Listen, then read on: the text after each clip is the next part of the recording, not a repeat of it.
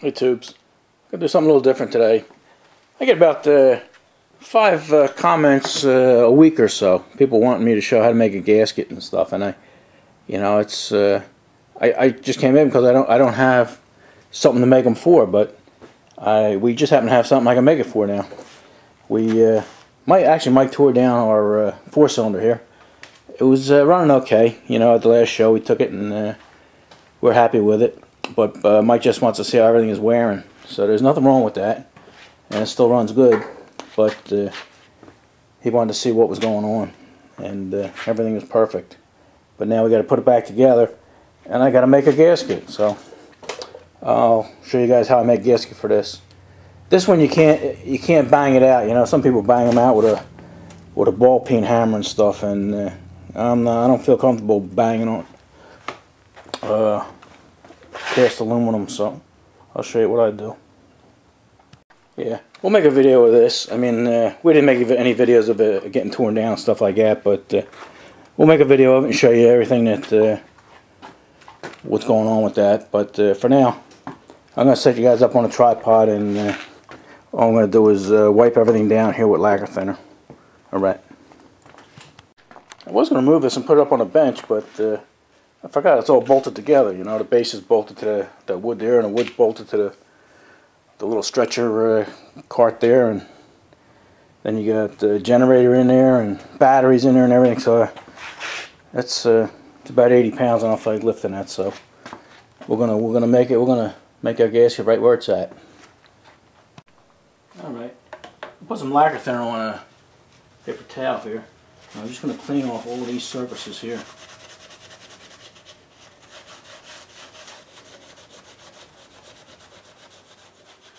Try and stay out of your way. Actually, you see that brown shit? That's Indian head.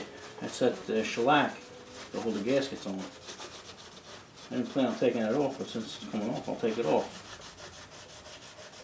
I'll try and speak up so you guys can hear me. I know you're pretty far away.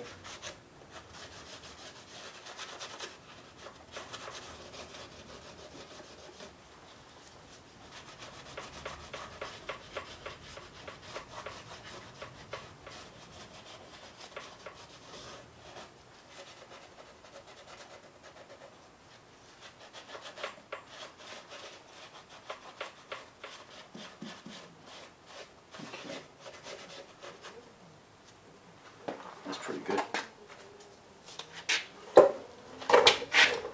Alright, let me shut these down and show you what we're doing next. Alright, what I got here is a piece of paper. I had to put 2 of them together because it's so long. But it's just computer paper. I guess if you guys wanted to use tracing paper or something like that.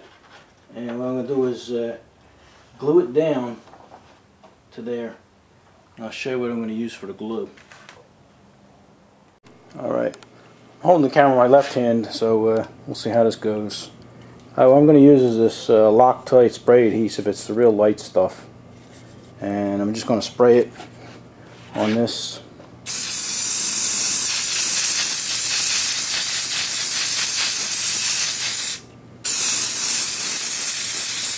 Okay, this contact cement. You're supposed to put it on both surfaces, but we're not going to do that.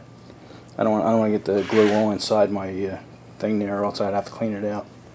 So we're just going to put 1 coat on this, let it dry. Alright, we're pretty well tacked up over here, so let's put it on.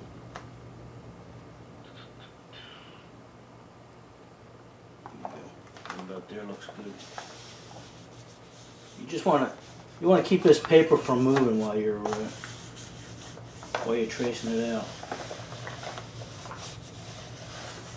And this contact cement will do the trick. Okay. Alright, there's a couple ways you can outline this. One way is just take a pencil and go around it, and it'll highlight the edges.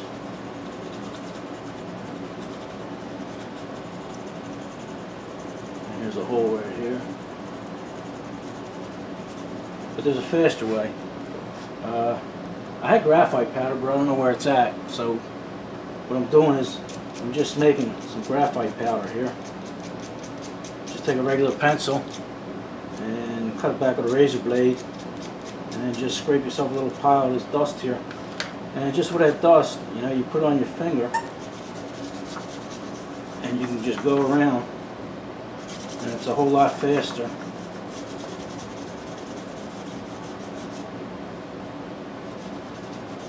than if you had a pencil.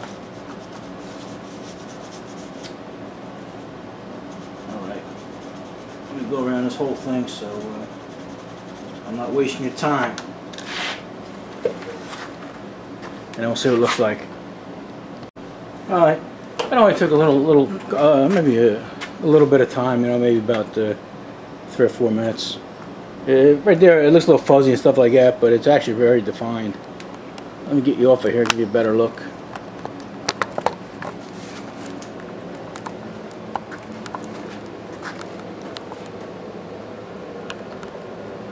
You can see you got really crisp edges and stuff, and that's what you'll be using to cut around.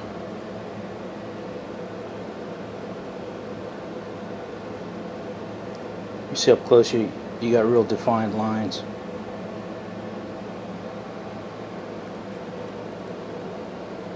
Alright, even around the tape there, you know, you'd think you wouldn't, but you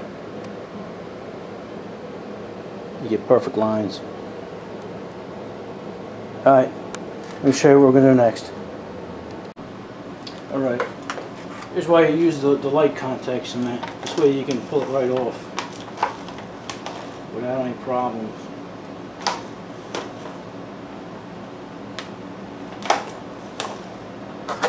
Alright, now let me swing these around here. Excuse me. I said excuse me. Alright. There we go. Let me lock these in place here.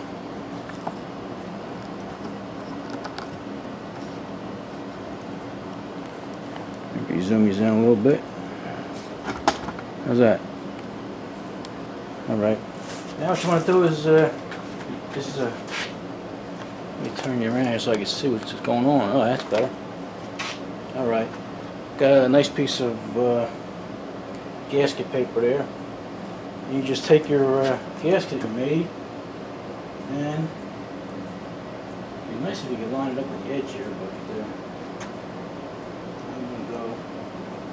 I'm gonna go right about there. Okay. Make it flat. Alright, now that's sticky enough. It actually picks the gasket up. Can you see that? Alright. So that ain't going anywhere. Now you just cut it out. I'm going to cut this out with the outside. I'm going to cut out with scissors, and then the inside. Actually, the inside I'm going to leave a little wider than it should be, and I'll show you why. All right. See how thin this is here, and then it goes out around. That's a set pin. That sets everything, keeps everything from moving. You know, it's not tapped or anything. It just has pins in there, alignment pins, I guess you'd call them.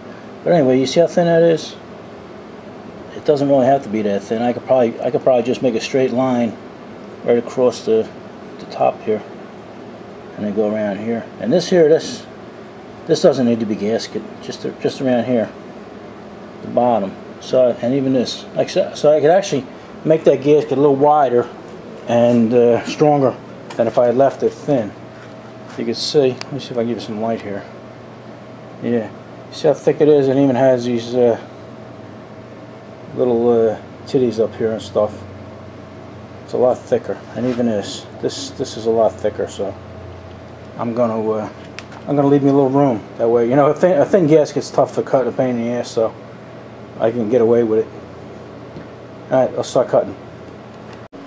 All right, cut the excess off, and I got my my fine Italian surgical scissors here, and I'm just going to go around and take my time and cut the outside.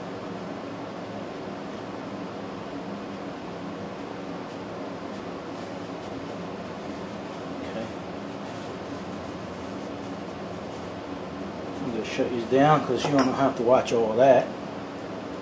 Alright, I'll do that and show you what it looks like when we're done. Alright, got the outside all trimmed up the way it has to be. And what I did is I broadened my line here.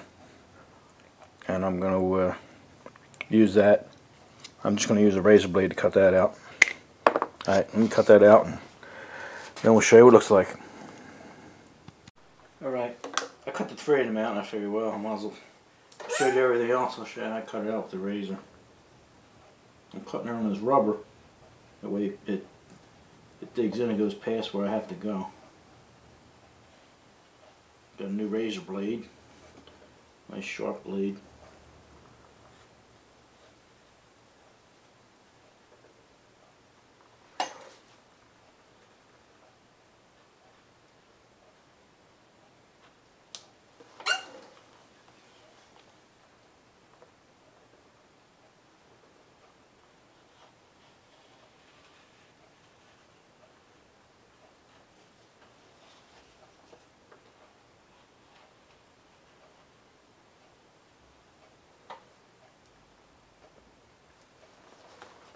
Okay. Got a little bit right there.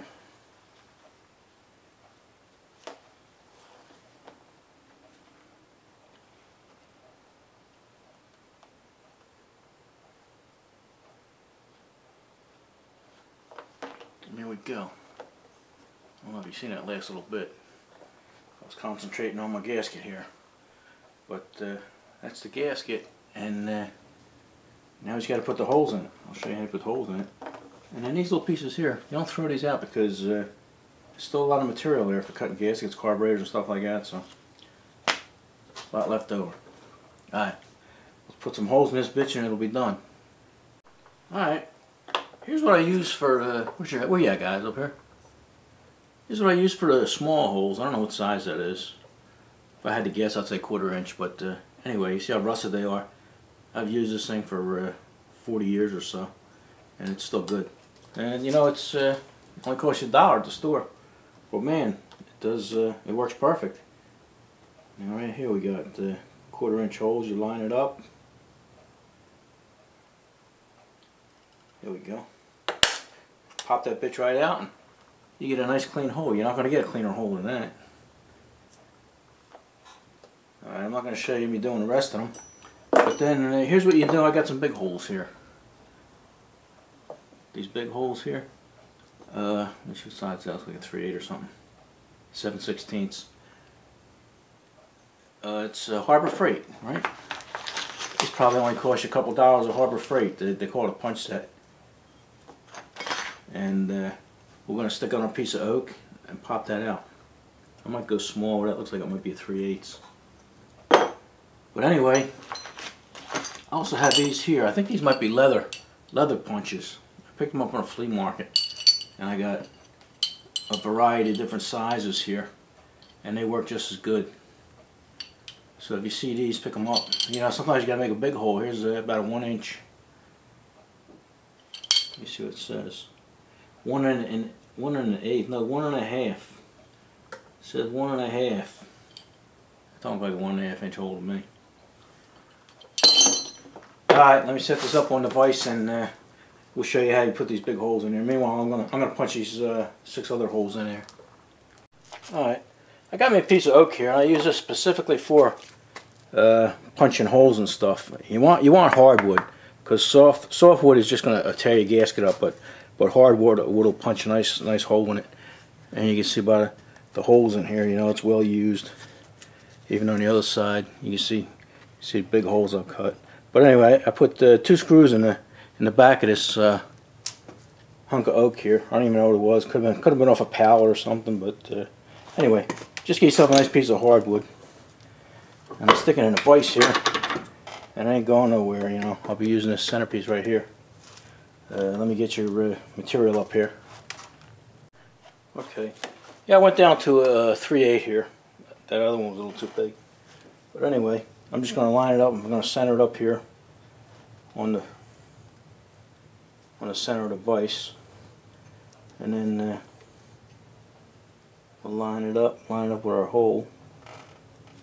And then I got a hammer here, a ball peen. You don't need anything really this big, it just happens to be handy. And then that, I'm going to give it 2 shots. One probably should have done it, but there it is right there. And it gives you a perfect hole. Let me see you come down here. There you go, gives you a perfect hole. Alright, so let me punch these other 3 holes here, and then our gasket should be done. Alright, now what I'm going to do is I'm going to remove this paper here. It's coming off. I'm going to go slow just so it doesn't pull any of the gasket. Seems to be working pretty well. But then I'm also going to mark on here top. Even though I think it'll work both ways. I'm putting top that way I know which way it was cut, in case something is a little askew. But I think it'll work either both ways. So, let me take this paper off and then we'll throw it on, test it out for size. All right, I guess it's all made now. It's all finished. So let's see if we can throw it on there. We're doing this with our left hand, so don't know how well it's going to work. I got the adjusting pins in here. Oh look, it landed right on there. Worked better than I thought it would. Alright, so there you go. I was going to show you how to make a gasket by banging it out with the ball peen hammer, but this video is probably getting 15-20 minutes long, and Road King don't like long videos. And there's a lot of other people, so maybe we'll make a part 2 and show you how to make a gasket with a ball peen hammer and a cast iron base. I got the base, so and I need a gasket, so we'll do that. Alright, hope this helps somebody. Enough of this.